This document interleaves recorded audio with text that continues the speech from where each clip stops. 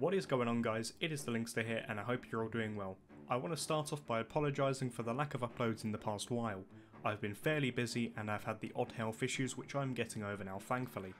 However, I do want to thank you all so much for the kind comments and support on the previous videos and sheer amount of thumbs up and subscriptions to the channel recently. We actually hit 400 subscribers the other day, which is crazy to me. Now, without further ado, let's jump into the features of Lone Survivor's DayZ Standalone servers. I tend to play on server 3 because it has my preferred amount of players. Let's say I get a bit too jumpy when I'm in a server with 100 plus players. But no matter what player count you like, one of the Lone Survivor DayZ servers will be suited to you. I discovered Lone Survivor with a bunch of friends by literally searching up for some of the key things we like in a DayZ server, and Lone Survivor popped up and looked great from the outset. The first add-on that I am mentioning is the Lone DayZ add-on, which is custom to the Lone Survivor servers only, and this mod quite simply adds custom clothing, suppressors, scopes, weapons, armour variants, furniture and storage, their custom loading screen, party system, billboards, raid time scripts, auto-run, quick markers and a few other bits and bobs. The second add-on in the server is known as Advanced Weapon Scopes, which practically overhauls the whole scoping system within DayZ. The idea behind this mod was to give players the ability to use any scope on any weapon without the limitations of hunting and RIS slots. The next add-on is the Check Identity add-on, which allows you as the player to be able to walk up to other dead or alive players and identify them. It's fairly basic but adds the immersion, especially if you are rivals of a squad in the game and want to identify a player you have picked off. A lot of the add-ons in this server are quality of life add-ons, such as this one, the Build Anywhere v3 add-on, which allows ghosts to be set anywhere for placing objects and building components where the vanilla game normally would not.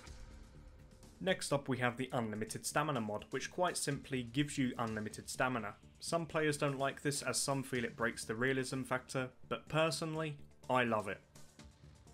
Next is the Vanilla ++ Map add-on, which adds 3D markers to the world showing points of interest such as traders and personal markers. For example, your base, or a place where you have hidden your vehicle so you don't lose it. If you aren't so keen on the 3D markers, you can press the K key and they will be hidden from your view. Here we have the Chaytak M200 from Arma 2 port, which adds my favourite weapon from Arma 2 to DayZ. The Chaytak was the most powerful weapon on Arma 2, so if you have managed to get it, you are practically godlike. If you don't know what the Chaytak is, it is a manually operated rotating bolt rifle and sounds lovely when shot. Yet another throwback add-on is next, and this is the Remastered Armour Weapon Pack, which remasters some of our favourite weapons from Arma 2 Operation Arrowhead by giving them high quality sounds and textures and sticks them into DayZ. Weapons such as the M14, Mark 16, AK-74S and the Lee Enfield are included in this pack.